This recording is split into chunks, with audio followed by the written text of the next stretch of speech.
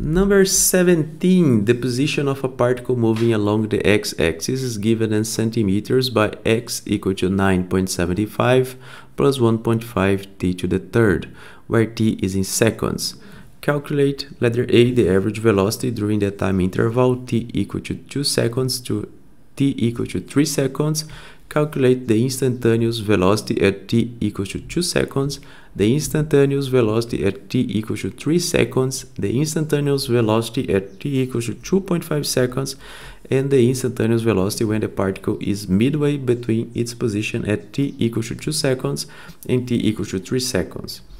Letter F, graph x versus t and indicate your answers graphically. Okay, so for letter A, we want the average velocity, so the average velocity is given by delta x over delta t, and in this case the final position is when t equals to 3 seconds, so x of 3 minus x of 2 over 3 minus 2. So if we want to solve this equation over there, we have to calculate x of 3 and x of 2.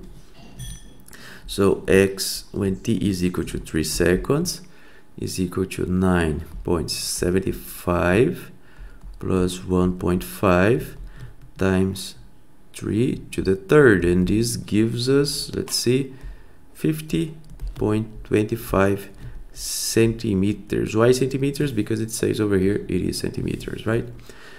We also need x of 2, so this is 9.75 plus 1.5 times 2 to the third, and this is equal to 21.75 centimeters. Now we can just replace in this equation over here, and then we find the average velocity. So this is 50.25 minus 21.75 divided by 1, because it's 3 minus 2 equal to 1, right? So this gives us 28.5 centimeters per second. So this is the answer of letter A. For letter B, the instantaneous velocity. So for letter B, C, D, and E, we want the instantaneous velocity. So the instantaneous velocity is given by the derivative of the position in function of time. So we have to take the derivative of this equation over here, and so we have to take the derivative of 9.75 plus 1.5 t to the third in respect of t, and this gives us 4.5 times t squared. So the velocity in function of time is given by 4.5 t squared. So this is the function that we have to use for letter A, B, C, D, and E. So letter B, the instantaneous velocity at t equals to 2 seconds. So we just have to calculate v of 2, and this is 4.5 times 2 squared, and this gives us 18 centimeters per second. Don't forget to include the unit. The letter C, t equal to 3, so v of 3, and this gives us 4.5 times 3 squared, and this gives us 40.5 centimeters per second. Letter D, we have to find v of 2.5, and this is 4.5 times 2.5 squared, and this gives us roughly 28.1 centimeters per second. Okay, now for letter E, we have to use this equation again. However, this is a little bit different. In fact, we don't have to use this equation. So for letter E, the instantaneous velocity when the particle is midway between its position. So now you have to find the velocity.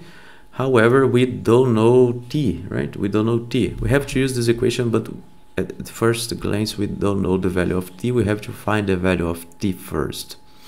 How we find the value of t? So we have the first thing that we have to do is find the midway between its position at t equals to 2 and t equals to 3. So let's see, when the clock shows us 2 seconds, the particle is in this position over here, and when the clock shows us 3 seconds, it is in this position. So midway between those positions is x of 3 plus x of 2 divided by 2, right? So this is the midway between those positions. So this is equal to 50.25 plus 21.75, and this is equal to 72 divided by 2. So this is equal to 36 centimeters. So we have to find when the particle reaches when the particle is at 36 centimeters. So we are going to use this equation over here and try to find the value of t. So 36 is equal to 9.75 plus 1.5 times t to the third, and the solution of this equation over here is t equal to 2.596 seconds.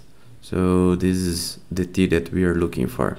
So we just have to replace this value over here by this value over here, and then we find the velocity. So this is the velocity of 2.596, which is equal to 4.5 times 2.596 squared, and this gives us roughly 30.3 centimeters per second. So that's the answer of letter E. Letter F, graph x versus t and indicate your answers graphically. This is a third degree equation, so it's not that easy to draw it. So let me just paste the answer for you here. So this is the graph over here, and how can you find, for example, the average velocity for letter A? We just take this position over here where t is equal to 2 is t is equal to 3, and then you just take this delta x over here and divide it by this delta t over here, right? So this would give us the answer of letter A. For letter B, since we want the instantaneous velocity, we have to take the tangent lines over here, the slope of the tangent lines. For example, when t is equal to 2, the instantaneous velocity is given by the slope of this tangent line over here, and when t is equal to 3, this is the slope of this tangent line over here, and so on. So that's how you could find your answer graphically, and that's it.